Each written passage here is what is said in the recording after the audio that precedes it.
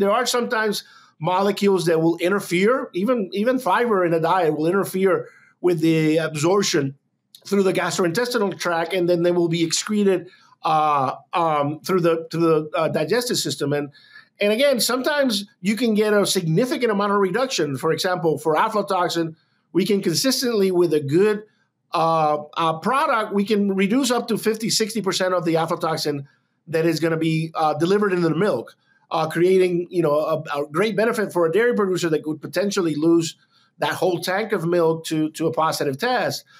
In other instances, it could be as 10%, 15%, 20% reduction that maybe we convince ourselves that that's not good enough, but maybe that's the difference between a clinical sign or just animals having to cope with it a little bit more. You're giving it every chance you can to pass through this event.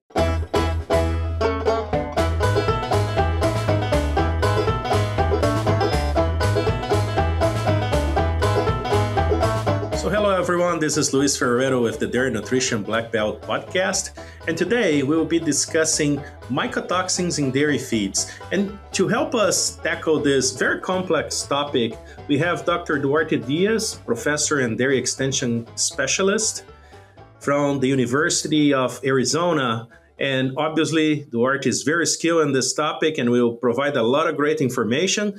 But before we get into this discussion, Duarte, welcome to the podcast.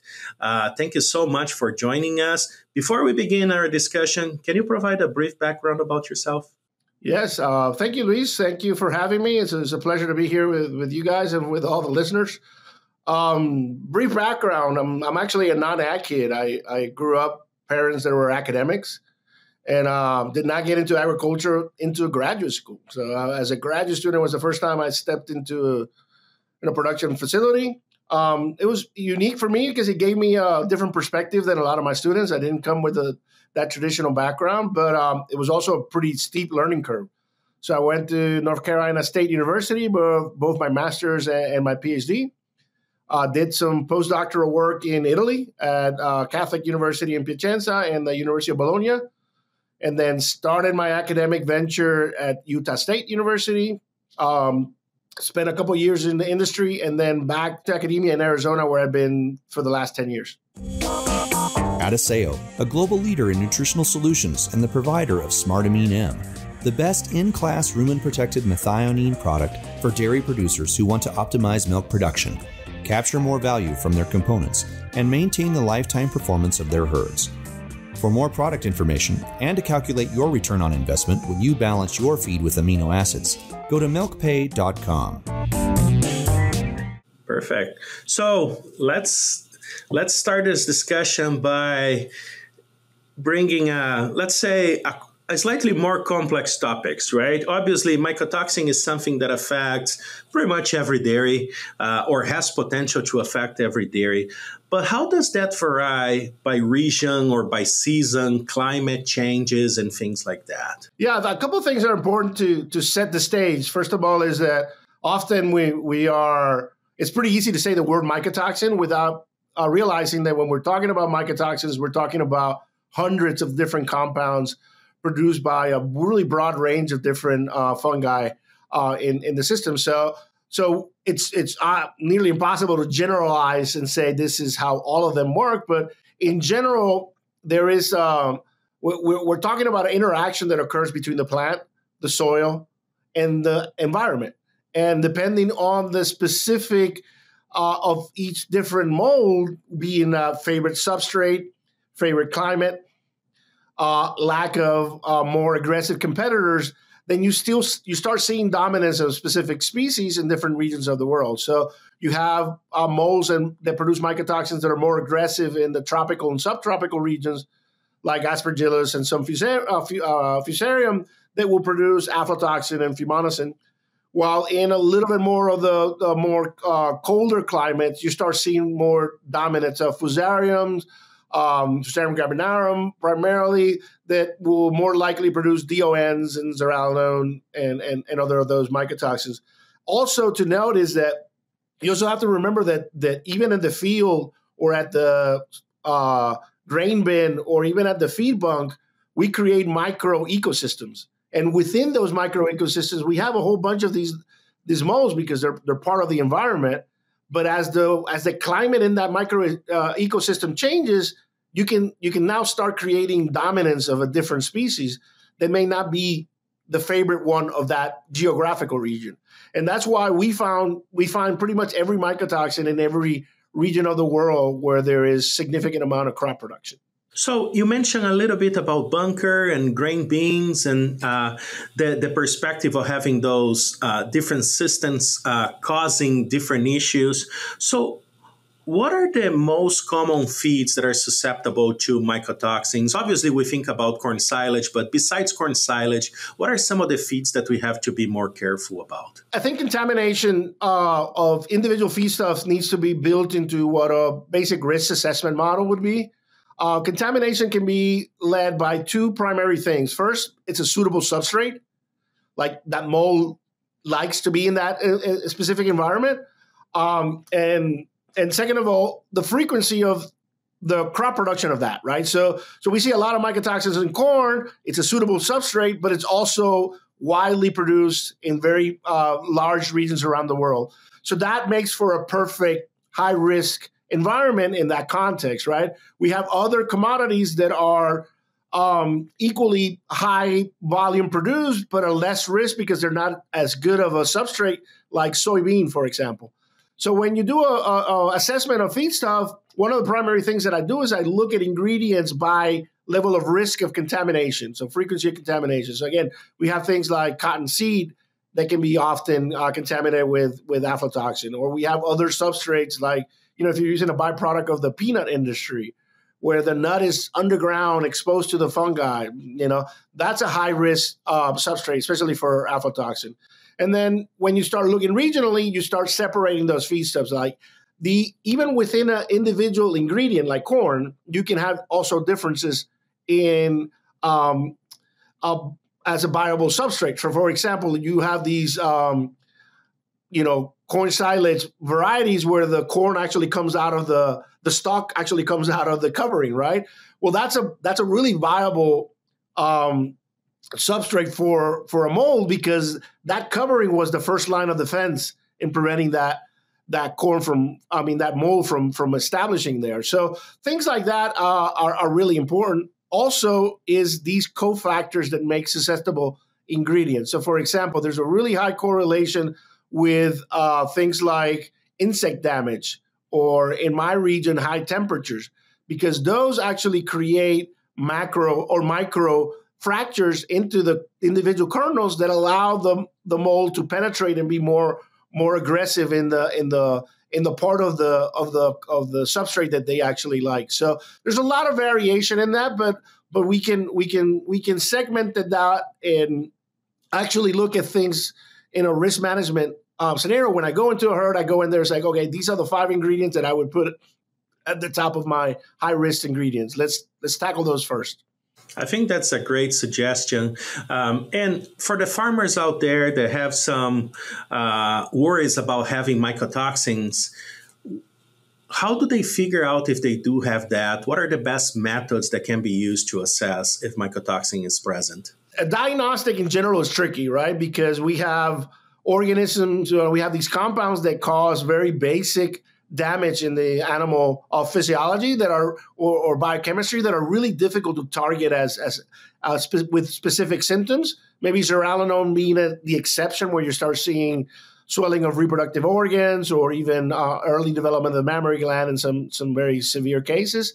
But what you want to do is, again, you include mycotoxins in your general overall risk assessment, risk management protocol in your farm, right? You say, given the right conditions, mold can grow in my feedstuff, and given the right condition, that mold can actually produce those mycotoxins. And then you do an exercise where you eliminate very common issues, right? Nutritional deficiencies, vaccination protocols, health issues, because those tend to potentiate any potential mycotoxin contamination, right? We have a mycotoxin that is immunosuppressive, and you have an issue with your vaccination protocol. Those things will combine to cause a much more severe outbreak in the farm. But I think in general, what I try to tell farmers is that it's neither the extreme or the close my eyes and it's not a problem, right? We always make this joke that the easiest way not to have mycotoxins is not to test for them. Because the more you test, the more likely you're going to find them because they're pretty ubiquitous. So what you want to do is you want to convince people that it's part of the risks that are in the herd, in the production system, and then within that you put it in your standardized evaluation protocol. Do a mycotoxin evaluation every once in a while. Compare your production with that mycotoxin evaluation. Look at your feedstuff. There's many times where the feedstuff is not feeding very well, and you can see that it's deteriorated or it's moldy or it's looking at that. The downside of that is that a lot of people will like to use visual cues to estimate mycotoxin issues. And in general, I would tell you the most common question I get all the time is, I sent a sample to the lab, it was full of mold, it came back with no mycotoxins. And I tell them, yeah, to me it makes perfect sense. If the mold was growing, it wasn't stressed. It wasn't producing mycotoxins. It's when the mold starts getting stressed that it starts producing the mycotoxins. So that there's a very little correlation between those two events. It's probably the part that you don't see bad that is giving you the problems. So again, I tend to not be an alarmist about mycotoxins. I'm very glad that it takes me to dairy herds, but it normally takes me to dairy herds to identify 2 or 3 other issues that have combined to lead to this major thing. And in essence, if it's something like poorly fermented silage or ingredient that didn't store, then we can work on, okay, this happened this year. What can we do next year to be more proactive about trying to mitigate the favorable environment for those conditions? Unlock whole herd performance with Zinpro Isofirm. This one-of-a-kind technology enhances rumen performance and advances efficiency by directly feeding the rumen microbes. What's the result? Decreased dry matter intake, increased energy-corrected milk, better feed efficiency, and a herd that is better equipped to navigate the stress of lactation phases and seasonal change. Learn more at zinpro.com/isofirm. And for the farmers that identify that they have an issue, are there any feed additives or binders that can be used to mitigate the effects of those mycotoxins? Yeah, this is also a really broad area. We've done a lot of research over the years on the utilization of, I call sequestering agents, because to me, defining it as a binding, there has to be a binding occurring. There are sometimes molecules that will interfere, even fiber in a diet will interfere with the absorption through the gastrointestinal tract, and then they will be excreted through the digestive system. And again, sometimes you can get a significant amount of reduction. For example, for aflatoxin, we can consistently, with a good product, we can reduce up to 50-60% of the aflatoxin that is going to be delivered into the milk, creating a great benefit for a dairy producer that could potentially lose that whole tank of milk to a positive test. In other instances, it could be as 10%, 15%, 20% reduction that maybe we convince ourselves that that's not good enough, but maybe that's the difference between a clinical sign or just animals having to cope with it a little bit more. You're giving it every chance you can to pass through this event. Usually a mycotoxicosis is a contaminated period of time, right? Where if you can get them passed through that time, then they'll recover eventually. Outside of that, I also think that it's really important to consider what organs the mycotoxins target, right? We talked a little bit about immunosuppression. Want to make sure that oxidative stress is thought about in that instance. So it's a good opportunity to feed antioxidants or to evaluate whether your antioxidant supplementation in that diet is adequate, or if you want to bump it a little bit more. Again, the liver is a primary target for some of these mycotoxins. So again, you want to be able to understand, can I do something to improve hepatic health and help this animal cope through that? And then the third one, which I think is also really important, is at the gastrointestinal tissue level. Many mycotoxins are irritants. I mean, that's their primary mechanisms. I think mycotoxins in many cases are produced to irritate the skin of the kernel next door so that I can get in. And that same irritating quality is what causes intestinal irritation. So if we can improve intestinal health, right, feeding something that maybe will reduce the microbial load, or utilizing something that will stabilize the microbial population, or even protein, right, to regenerate tissue.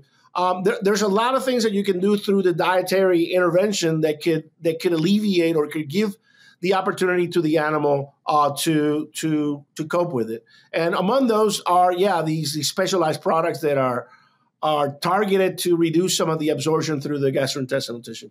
Absolutely. So I guess the take-home message is every single layer of protection against mycotoxins matters. So I think that's great advice, because there's so much going on, and certainly the cows deserve the better. Duarte, thanks again for joining us today. I'm sure that people at home will truly enjoy all those advices that you shared with us. For you at home, thank you very much for joining us in the podcast, and I hope to see you soon.